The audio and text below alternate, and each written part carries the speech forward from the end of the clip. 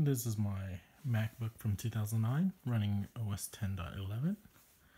Now I'll be attaching this Lifecam.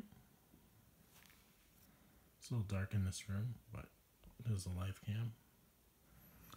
So I'll be attaching it to this computer over here. Over here like this. Over here.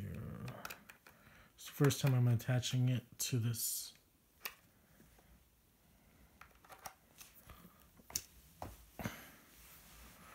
MacBook. And you can see when I first installed it, it automatically detected the Lifecam on Photobooth. So I didn't have to do anything with Photobooth. This is Photobooth right over here. If I zoom in a little bit. So this is Photobooth and this is FaceTime. So Photobooth knew to just automatically connect to it. So I'll keep it on this thing over here. So you'll see a little plane. So again, if you want to switch with Photobooth between cameras, just choose camera on the top over here. Just take this off.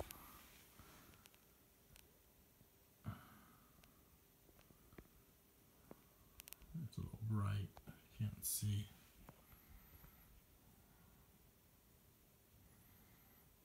There you go.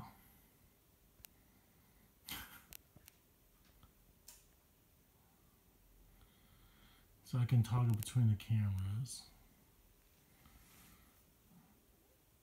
I can use the built-in eyesight. And I'll switch to eyesight. This thing over here, pointing back to my wall. Or I can switch again back to the Lifecam over here, and I'll show my little plane. So that was easy. I was able to auto-detect this Lifecam camera pretty easily.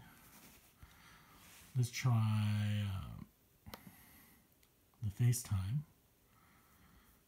Hopefully, for FaceTime, we'll go into video over here. On top, video, and it's set to eyesight.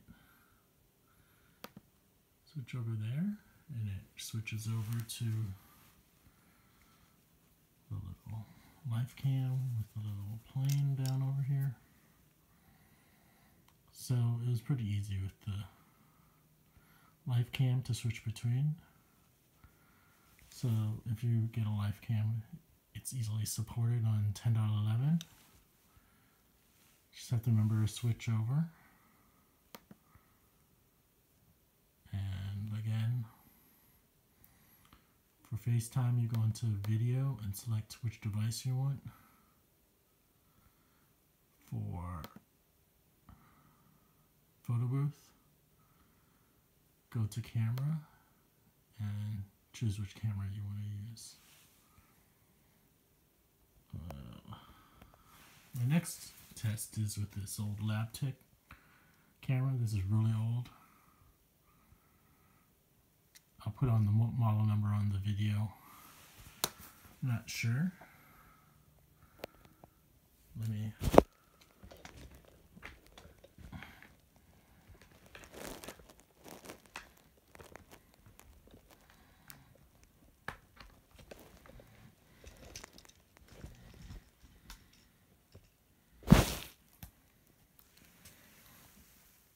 So, I plugged in the USB. It's over there. It's plugged in. There's the camera. Here's the plane that it's looking at. And over here, I can see nothing is showing. Let me go and quit Photobooth. And I'm gonna...